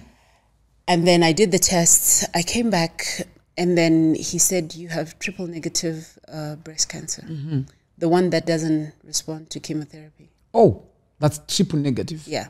So I remember when I was in the office, I was like, oh, okay. So what's the treatment plan? Because project manager 101. Yeah. I said, what's the treatment plan? He says, oh, you're going to have a mastectomy, chemotherapy, I'll outline things for you. Yes. But we'll send you the tests you need to do further. Yes. So I left his office. I was by myself. I left his office, and then I went outside. So Santon Oncology then was right next to McDonald's. So I told my brother I was standing at McDonald's, come and pick me up. My brother didn't even know what I was doing in South Africa. So I stood there waiting for him. And then one bee before the bee, these guys, these hot guys in there, I think it was a Q7 or something. They were checking a babe out. Exactly. Right? I can see them. It was almost like an out-of-body experience. Yeah. I can see them checking me out, but here I am trying to think, how am I going to live? Hey. And then no tear. And then I dropped then this bee just kept coming for me.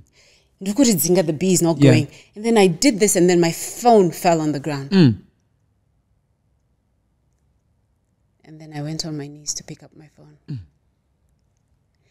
And probably my phone shattering was the metaphor of how I felt my life was shattering. I see. And that was the moment I cried. Yeah. I cried so hard. Because I look after my parents. I retired my parents 16 years ago. And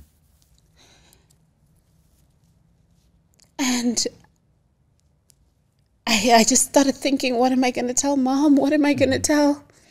How am I going to tell them? So you thought that was the end? Yeah. And as I saw my brother's car coming, I had to get strong because I've always been the strong one. Yes. So I had to get strong, and then he came, which helped me in the journey because instead of sitting there and feeling sorry for myself, there were moments I didn't want them to see how sick I was. Yes. He picked me up, and I said to him, take me to Samsung.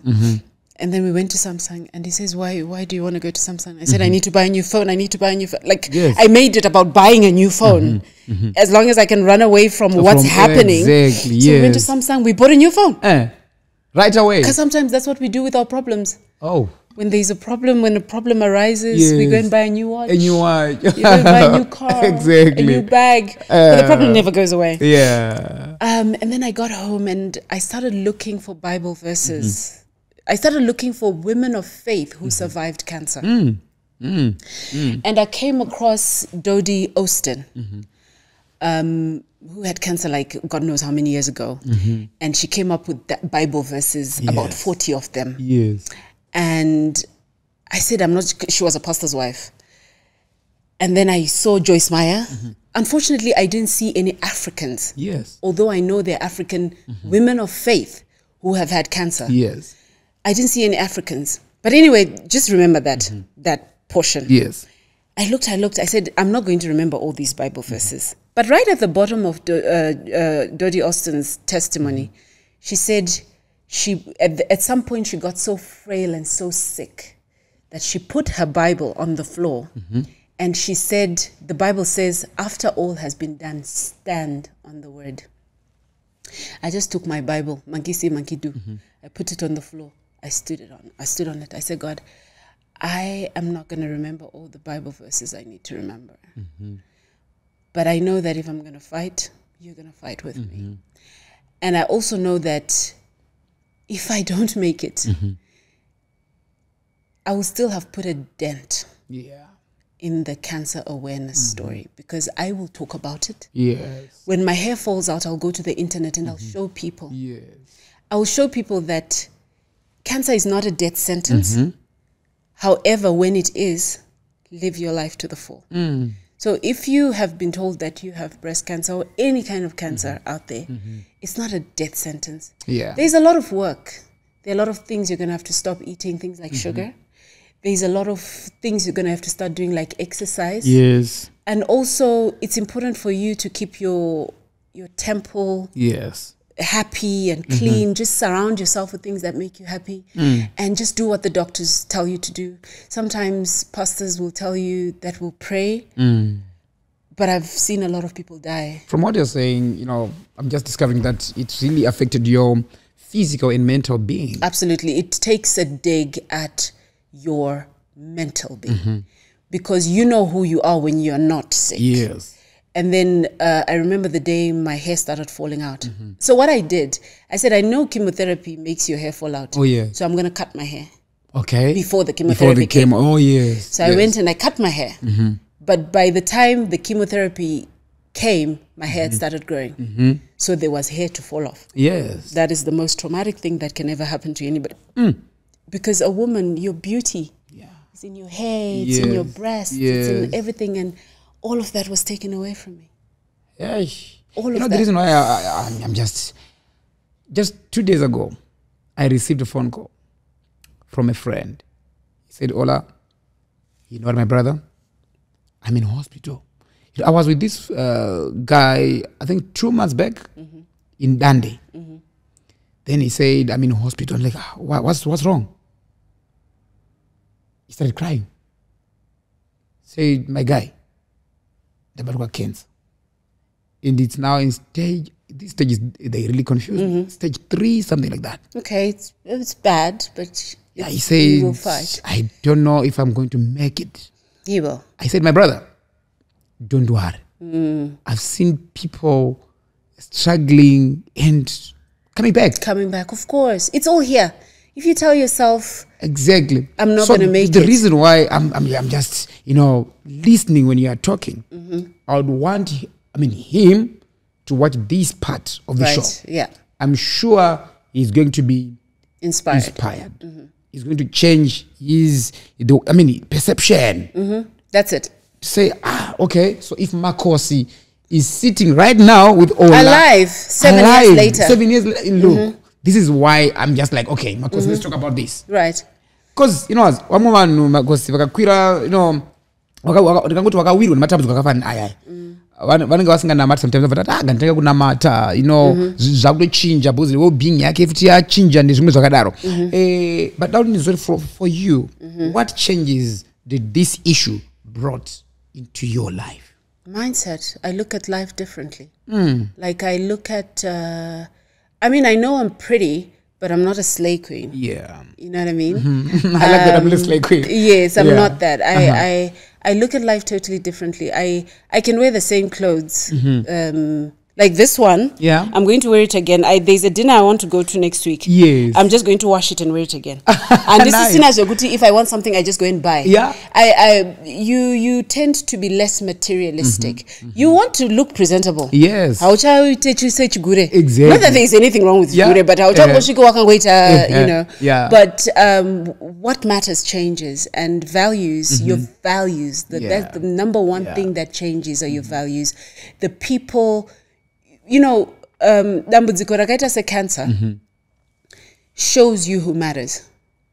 Because vanhu vese vamaenda nawo kubhawa, you don't see them. Yeah. Vanhu vese vamaita zvinhu zvakawanda nazvo, you don't see them. You just see mom, dad, brothers, sisters. Only. Vamwe vari kungotexta, oh, I'm so sorry, but nobody comes. Yeah, they're not and showing up. And it's also a very expensive Yeah. disease to fight. So that's why we have the golf tournaments, Yes. breast cancer awareness. Because if you catch it early, your chances of survival are higher Yeah. than if you catch it late. However, there's so many treatment protocols. Like your friend, I can talk to him if he wants. Yeah. There's so many treatment protocols. There are things you can follow. Like there's a tea called ACEC tea. Yeah. I'll write it down for you. Okay. I am post-cancer, but I still drink it. Yeah. Right? So there's You're not cancer free. Yeah, I'm cancer free. Wow, thank God. 100%. So there are things you can do to live, you know, a healthy life. I take vitamins. I think in my bag I have about 15 vitamins that are ready for me to take right now. Yes. So, and I'll use your anointed water to Yes. Yeah. So it's not a death sentence, you know. It's no longer a death sentence in the West, and it shouldn't be a death sentence. The only thing I would want to see more of is probably for the government to have cancer centers, increase awareness, give mammograms to certain age groups. Just put it in the program because of our diet changing drastically as Africans. Yes. Zvirwere zvaimbonzi ndezvevarungu.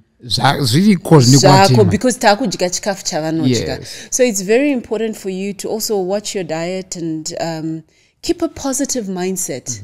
When you just talk about diet, just maybe some tips. Give us some tips. Tips? Yeah, on what to eat. Sugar. Kana mchisa sugar mcoffee, kana tea, stop there. Because sugar feeds inflammation. So I'm not saying stop everything sugar, because there's almost sugar in everything. In starch, in your sadza, there's sugar. In your rice, there's sugar. But if you're putting the portions, you're putting smaller portions. Eat more protein, more fruits, more vegetables, and drink a lot of water. Yeah. Right? Drink a lot of water. Yes. And stay away from Coca-Cola. This is not bad advertisement for Coke, but stay away from soft drinks, let's put it that way. Because inflammation, sugar feeds the inflammation. Yeah. So basically at that basic level. And then we said this right at the beginning of the conversation, surround yourself with people that matter. Yes. Joguti, you just want to surround yourself with autopilot people. Yeah. You know, surround yourself with people who pray for you if you're one of those people who pray. Yeah. And people ask Kuti, you mentioned it, Kuti vanhu vakatanga kurwara vanotanga kunamata, and you know, sometimes I'm gonna be very controversial in this moment. I'm a Christian, but chirikukuporesa hakusi kunamata. Chirikukuporesa is kunamata changes your lifestyle. Yeah.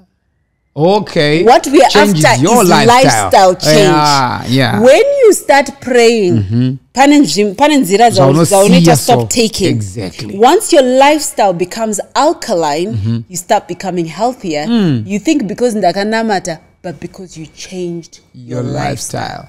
That's powerful. Okay. Interesting. So moving on a lighter ball than a lighter note. But is there anything light on DJ Okay. So tell us about your relationship with Nigerian musician Too Fast. Where did you guys meet? I want to know. And for how long have you guys been together? Okay, so relationships. I have a relationship with you. Yeah. You're my brother, right? Oh, at least you mentioned you're my brother. Yes, you're my brother. I have a relationship with Chief J. He's my friend. I have a relationship with Wicknell. He's my friend. And Innocent was just one of those. Yeah. Just, a friend. A friend. Yeah. Nothing. And we are still friends. I think we spoke 2 days ago. Yeah. Nothing much. Nothing much. People are like, maybe they're in a relationship as in... What is much? kana mchiti nothing much, maybe what is kuti much? amfeso wako yote ayo bebo wako Top shatter. Rinadiwa top shatter. kana ndanyura katukuti tikujola kana ndanyura Kana ndanyura. But isusu kunyura atinyure zvekumhanya. ndatinyura zvekumhanya Atinyure zvekumhanya. Serious? No. But are you in a relationship? Like a serious I just told you that relationship? atinyure zvekumhanya. Atinyure zvekumhanya. Or maybe these guys are not convincing you enough. Atinyure. No, why? Huh? Why? Because guy, when you've lived life to this point, sometimes vanhu vakawanda vanokudza the truth kuti sometimes it's better to be alone. Because munhu wenyama akada kuitira barbecue. Yes. Guys, in I told you she's a comedian, man. You know. But if you find someone you can commit to and they can commit to you and my terms and conditions, prenup, I encourage Africans to sign prenups. Prenups, yeah. Sign a prenup, have terms and conditions to this thing because kungonyura and you can't swim. Uchifunga kuti umwe munhu achakukorera life vest. Atinyire zvekumhanya. Kila ti atinyire zvekumhanya. So you're single. What is being single again? Not seeing someone. And I think we put too much care on seeing someone, not seeing some. We put too much care on labeling things. Am I loved? Absolutely. Do I love? Absolutely. So you love. And I am loved, yes. So in other words, she's Don't off the label. market. Don't label. No, what market? I was never on the market. If I was a bag, I'll be a miss. I was never on the market. This is interesting. Okay. So if you could, tell the 25-year-old Makosi Right. something you know now, what would you say? Something that I know now, and I kept thinking about this on my flight here.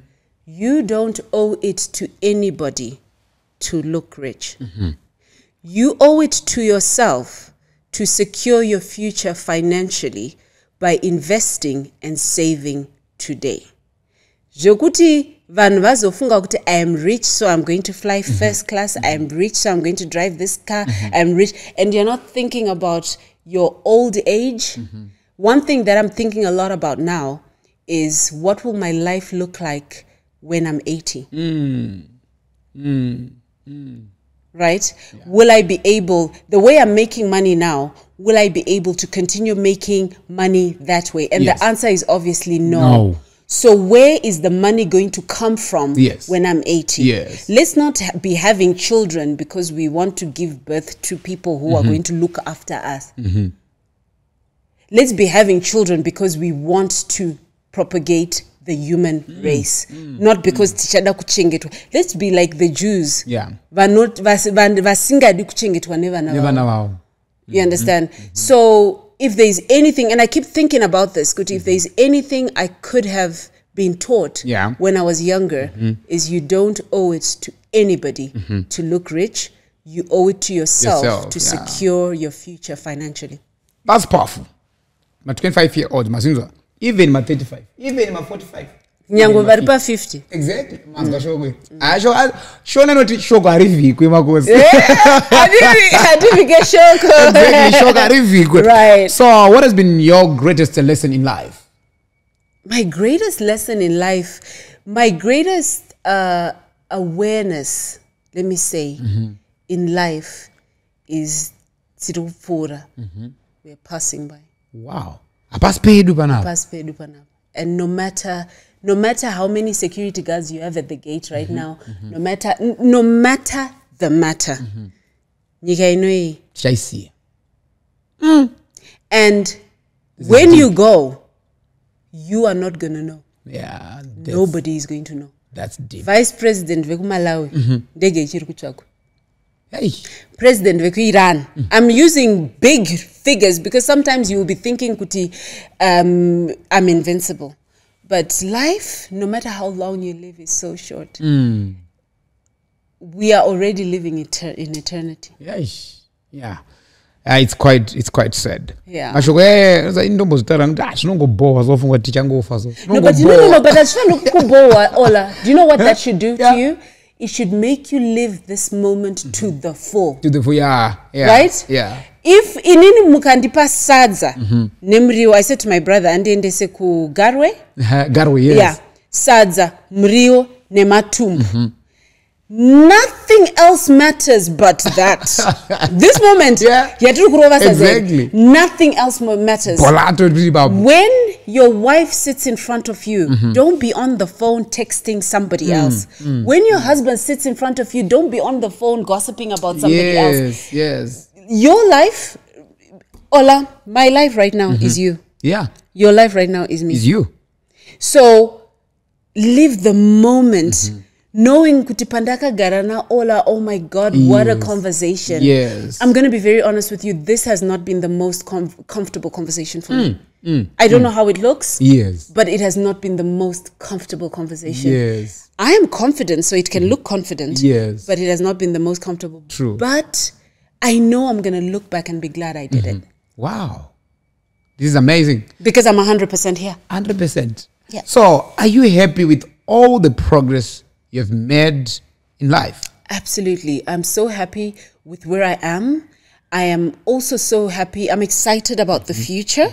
They say that wealth is not being on Forbes. Feeling wealthy is not about being on Forbes magazine. Yes. It's about knowing when is enough. It's about learning not to shift the goalpost.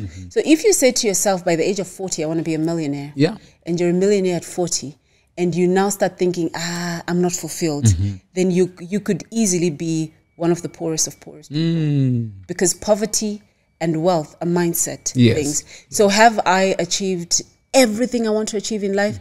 Not yet. Yes. But have I achieved most of the things that am I happy with what I've achieved? Absolutely. Yes. So when you face challenges, how do you take them on, to make sure you overcome them? Wrong number. That's the wrong number. The buck stops here. And I did that with cancer. Yeah. I was like, you knocked on the wrong door. Oh, whoa. I am not going to hide. I am going to bust the myths about you. And after I am done, I'm going to make a lot of money. Yes. From going through what you made me go through. Ooh. Yeah. That's the turning lemon into lemonade. That's it. I had a conference. One of my first conferences here in Zimbabwe at Celebration 2012 was turning lemons to lemonade. Wow. Wrong number. Wrong number. Amazing. Akareva Jackie Garandanzi Takachi Master. Takachi Master. I miss Jackie. She called me some days ago saying, Ola, I think we need to do it again. I said, yeah, why not? So every time I'm playing golf and I hit the ball, I played today, and I hit the ball well, I always shout, Takachi Master. Do you understand? Nothing should, as a human spirit, nothing should intimidate you because he who is in you is greater than he who is in the world. Yeah, very true. So there are a lot of mental health issues nowadays. So what advice would you give someone in that situation right now as we conclude? Therapy. If you can get therapy, get therapy. Sometimes you can feel a certain way. And if language is added to your feeling, you feel better. Let's say you start feeling unsettled. Sometimes I try to go to sleep. I can just be sitting there and I can just be imagining that things are going to... If you go to a therapist and they say to you, okay, you're going through something called anxiety, and this is what we do with anxiety. Once you put language to it, you can start dealing with it. When you're fighting with things that don't have language, it's like you're fighting with a ghost. It's like you don't know where to punch. But a therapist can give language to what you're going through. So don't go through it by yourself. Talk to somebody. And mental health, I think June is men's mental health month. Yes. And, I feel for men. Why? Because up until now, so many organizations are based on the girl child, girl child, girl child. What's happening with the boy child? Who is talking to the boy child? Who is feeding the boy child? Yeah. Who is telling the boy child, you know what? It's okay to feel sad. It's okay sometimes to be depressed. Yeah. It's okay to be, and it doesn't take away from your manhood. This world will make you feel all sorts of things. Very true. Gender put aside. And if you're a man, if we can create safe spaces for women, for men to have these conversations. This is what I'm going through. And even if you're married and you're a married man, wives, be a safe space for your husband. Don't be the person who doesn't listen. Yeah. Because women, we talk a lot. If you've noticed, I've done a lot of talking. Yeah. Women, we talk a lot. And when you're talking, you're not listening. So sometimes men just want to be listened to. Yeah. And if you're going through any mental health issues, I know how normal it is for men to be going through mental health issues. Talk to someone. And therapy is the most masculine thing you can do. And therapy sometimes is the best thing you can do for your family. It's the best thing you can do for yourself. Awesome. That's very powerful. Thank you so much, Makosi, for coming. But, as we conclude, I would want to ask this question. Right. What do you want to be remembered for? I just want to be remembered as that girl who shared her life with her world. That girl. Like, I don't just want to share my wins with you. I want to share my shame with you, hoping you create the space for me to grow. I want to share my pain with you, hoping you can create a shoulder for me to cry on. I want to share my tears with you like what I did today. Wow. Hoping you can wipe them off. And I want to share my smile with you. Exactly. Hoping that it makes you smile. Smile. That's very, very powerful. That was Makosi Musambasi here on the All 7 podcast show. On the spot. I put Makosi on the spot. Yeah. And guess what? I ended up being in a lecture, a sermon. I don't know what it was, but yeah, I've learned a lot. Makosi, this is the moment whereby I give everyone a chance, show, to express themselves. Probably like, okay, when I get a chance, I want to say this. I just want to share this with people. So this is your moment as you giving us your parting remarks. Right. What is it that you want to say off script? Off script, I hope, I was running on a treadmill one day. Must have been like 10 years ago. And I just had the idea, 10 years ago, I just had the idea that one day I will be Zimbabwe's first female president. Wow. That was 10 years ago. Yes. Now, 10 years later, I don't think it's going to happen today. It might not happen in the next 10 years. Yes. But you and me, viewer. Yeah. And the way 2 or 3 are gathered. Exactly. Tika gather. Tika namat. Yes. I would like to be your president. Wow. That's a very huge, big dream. Trust me. Wow. I can't wait to see Makosi as our president. It can happen. Why not? Wow. But being a president, I would treat him as guts and also just be brave, the courage. Yeah. Everything. You have to be thick-skinned as well. Yes. And you have to be humorous. If I want to laugh. Yes. And also learn. But if I want to laugh, President Mnangagwa is very funny, guys.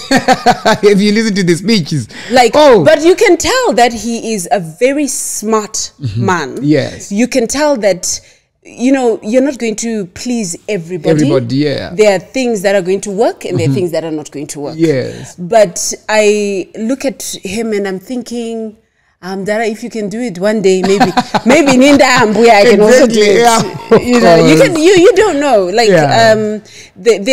If I'm talking to anyone out there, girl or boy, nothing should limit your dreams. That's very powerful. Thank you so much, Makosi, for coming. Thank you for having me. Thank you for having me. Well, no, it was actually my pleasure. Did I shock you?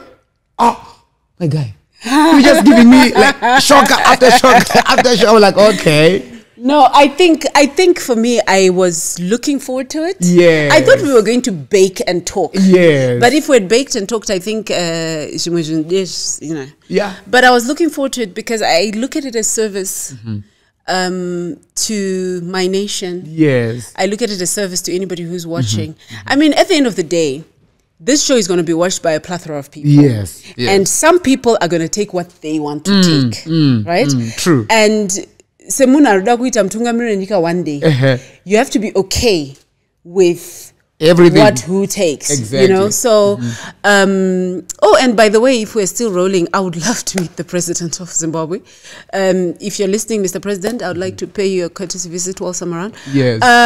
But Ola, what you're doing here? Yeah. We need to talk off camera. Yes. Because I think, whoa. Thank you. I think, whoa. Thank you. Thank you, Makosi. Wakati nyangira. Do you understand? Because I didn't know you Uriku Star FM. Yes. Star, right? Yes, Star FM. Because I saw you with Comfort today. Yes, today. I visited. Yeah. So I saw you with Comfort today, and I didn't see you there.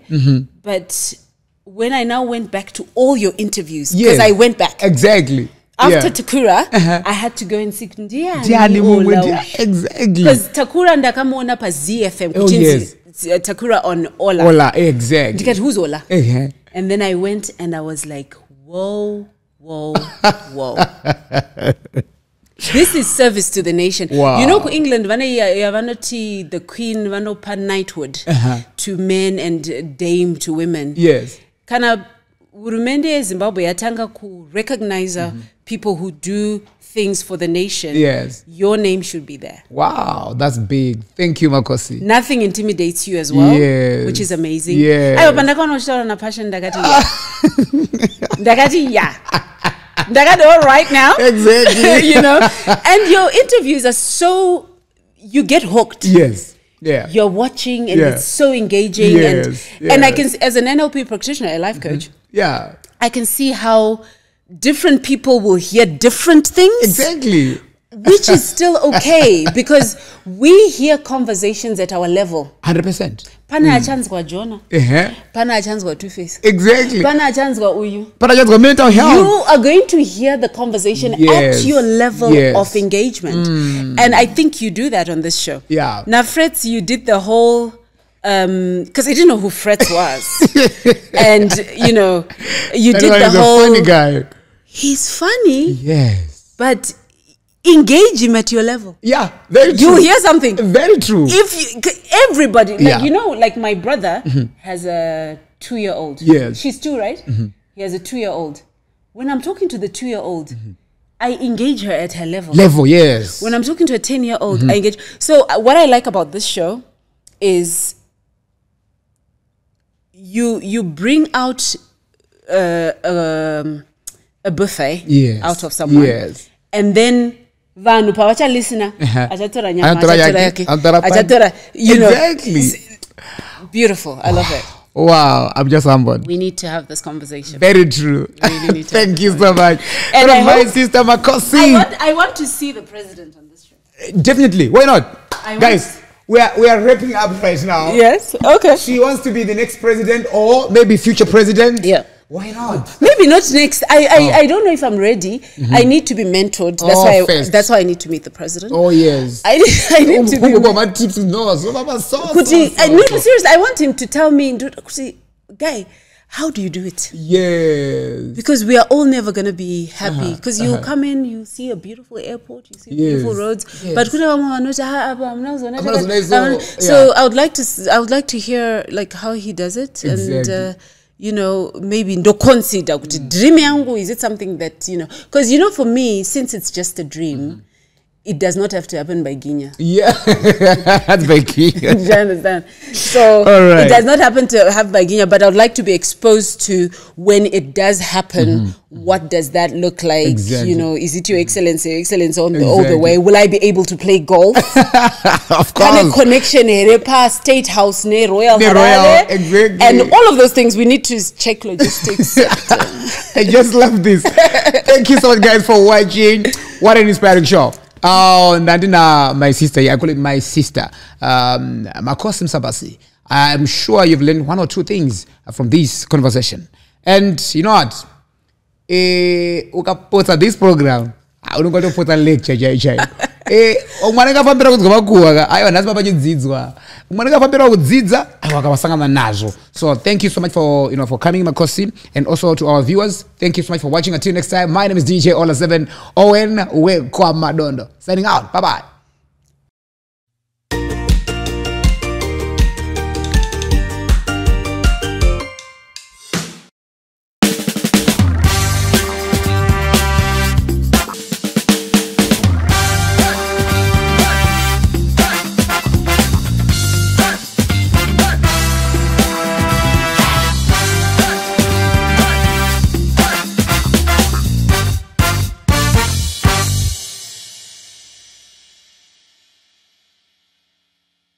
Every dollar sent home from the diaspora by your loved ones represents their hard work and commitment to ensuring that you're all taken care of. That's why we want to ease their experience and make it more convenient. With Sasai Money Transfer, sending money from the diaspora is free and you receive the money straight into your EcoCash USD wallet, ready for you to spend and cash out for free.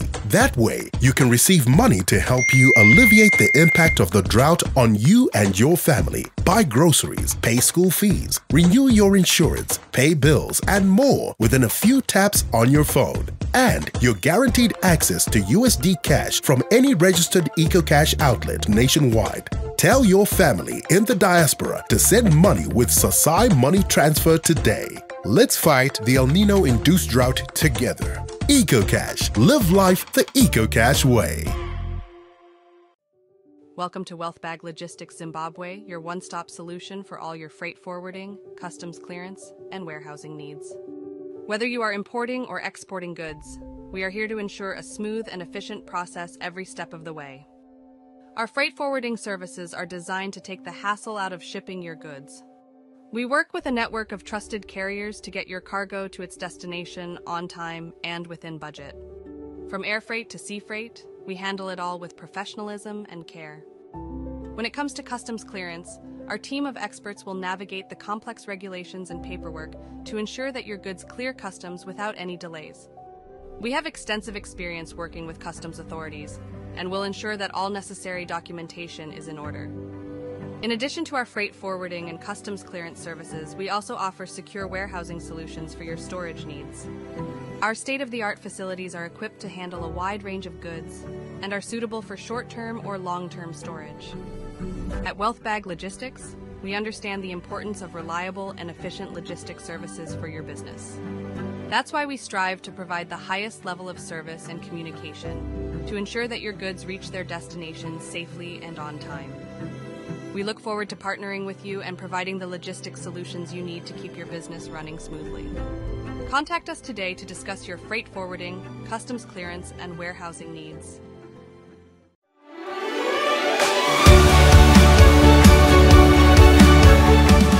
It's the little things that make us giants in our industry. We put in that extra mile of service so your car can go that extra mile of performance. Our aim is to make our stopovers feel like home. Giant Petroleum. Limitless energy.